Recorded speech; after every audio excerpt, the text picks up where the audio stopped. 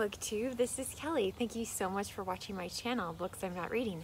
I'm out here in my backyard and I'm here to do one of my fake crates. If you're new to my channel and you've never seen a fake crate before, there's lots of box kind of companies out there, and lots of booktubers, you know, they unbox and it's got like a book maybe and some other like fun things like a candle or that kind of thing.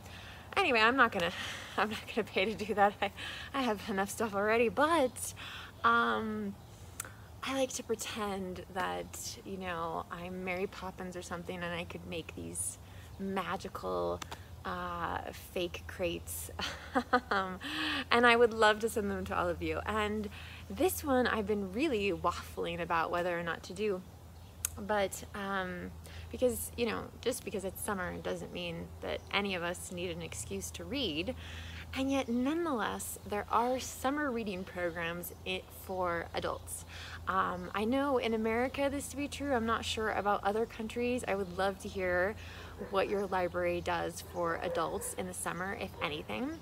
For a while, Jason and I lived in Missoula, Montana, and the public library there, I'm so sorry about the dogs, there's just nothing I can do.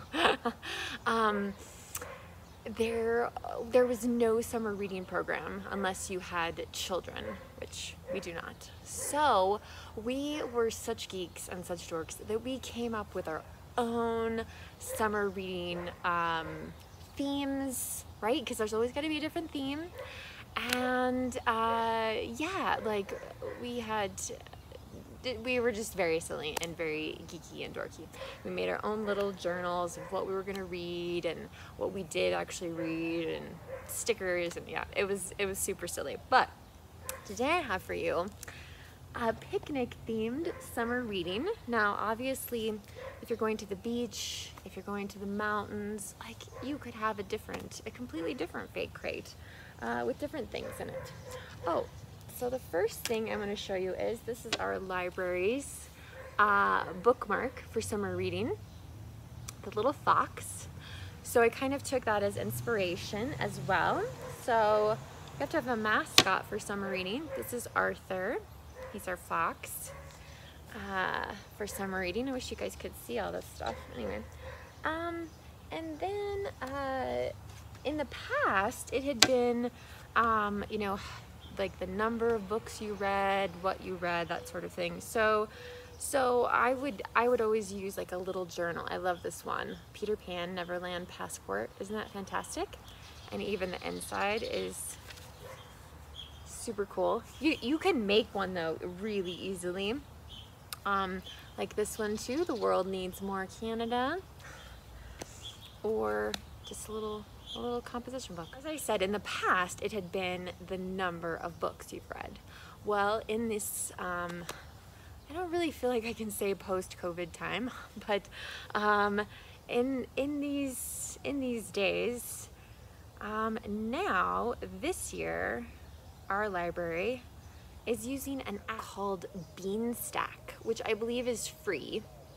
And the point is to read 20 minutes every single day, or as many days as you possibly can. So,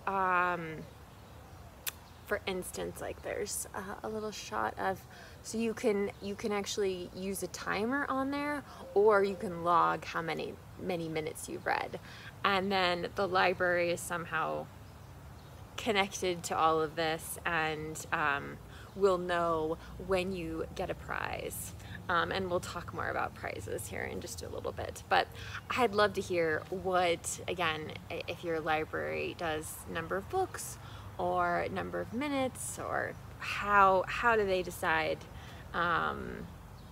what to do if you're gonna get a prize or something like that. So, okay, a few books that I felt like were appropriate for summer reading. I have not read all of, I've only read actually one of them, but I had to bring this one out again because it got so much attention the last time I showed it on my channel.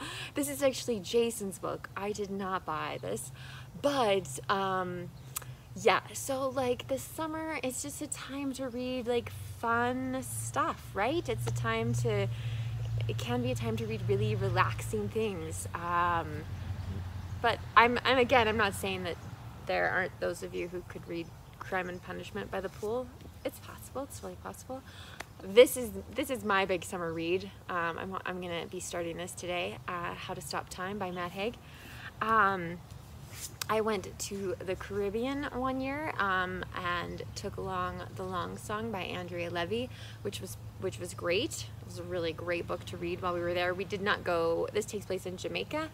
And we did not go to Jamaica, but still very much felt kind of the atmosphere and the ambiance, right? So if you're traveling somewhere, I just always think it's so much fun to have a book that takes place there.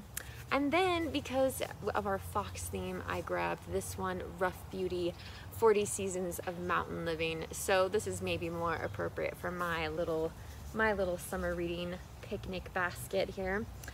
The other thing is, you gotta watch some summer movies. Now, you probably can't see my shirt. My shirt says, "What kind of bird are you?" Because one of my absolute favorite movies is Moonrise Kingdom. This is, of course, the Schwanky edition. This is a Wes Anderson film, and I absolutely love it.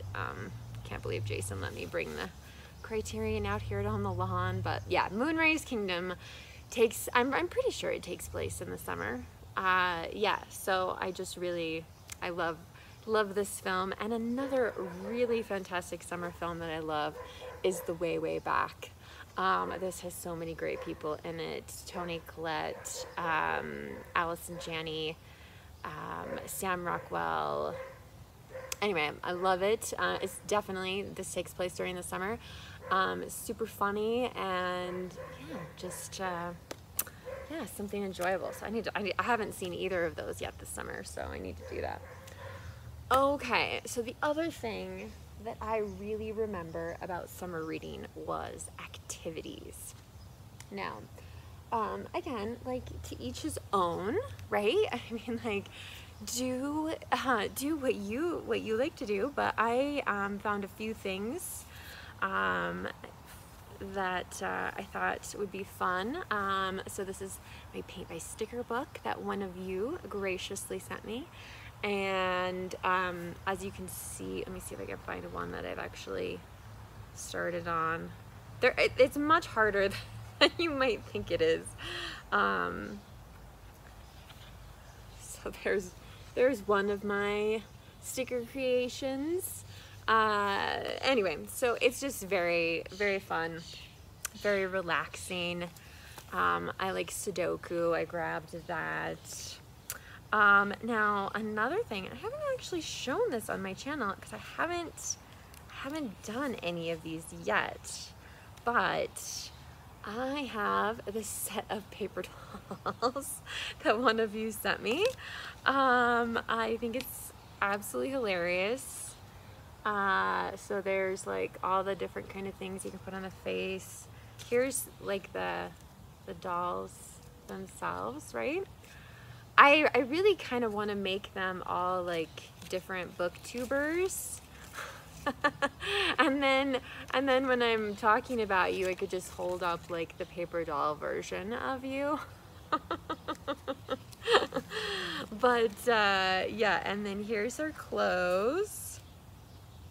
And I think I only thought of this because I do remember one summer reading activity as a kid where we had like the outline of a figure on a white sheet of paper, and we took fabric and glued it together to make it a complete creation. Now, also keep in mind that, you know, my mother was an art teacher, and so I was never short of art supplies in the house growing up, especially during the summer. So I had access to a lot of things that most kids didn't.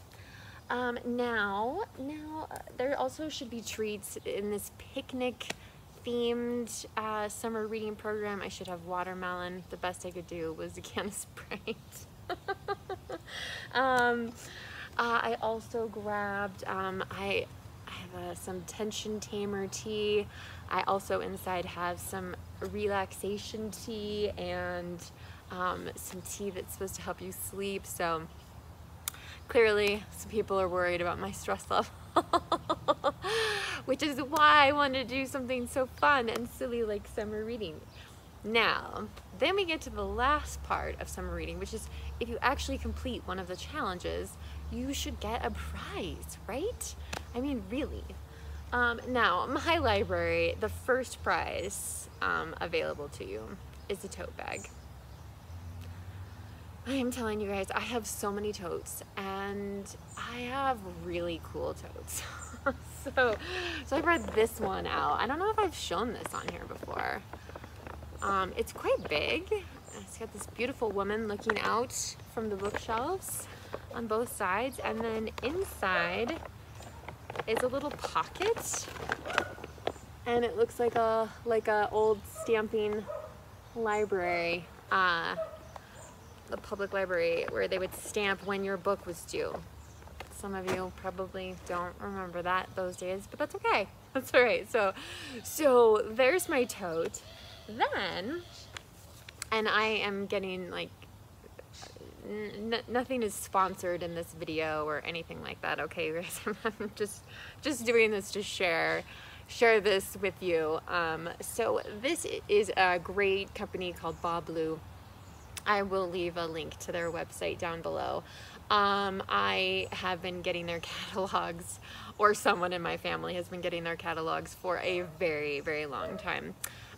It is, yeah, it's got, and I don't know, I apologize, I don't know that they ship internationally or not. I would have to look into that.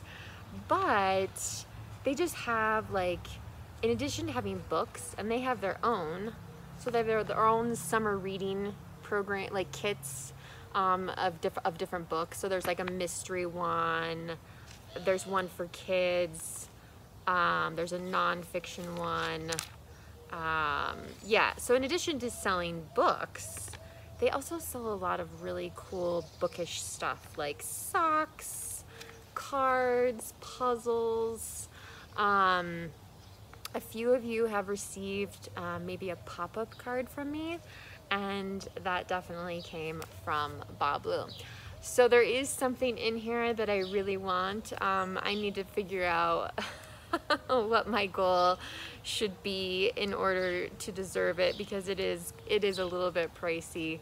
But I will share it with you guys in the future if I do get it on my channel. There is also, by the way, a Jane Austen face mask in here. I already own one, but this is one with all like pictures of the characters. Mine is all words.